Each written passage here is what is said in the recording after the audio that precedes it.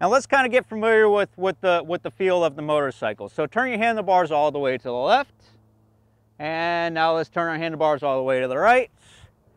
And then let's turn our handlebars all the way to the left. And back to the right. Get a full range motion control of the handlebars.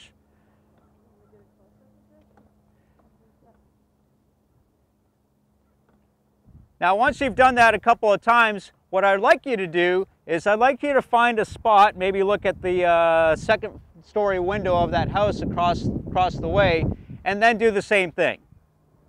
Handlebars to the left, handlebars to the right.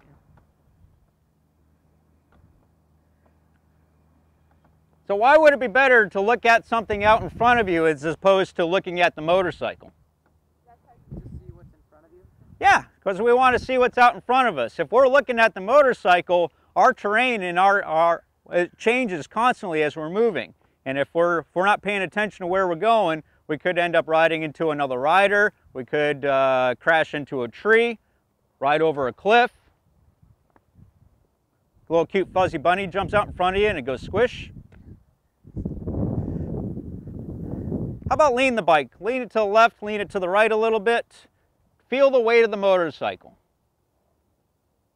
Find that threshold where it almost becomes too heavy and the bike almost wants to fall over.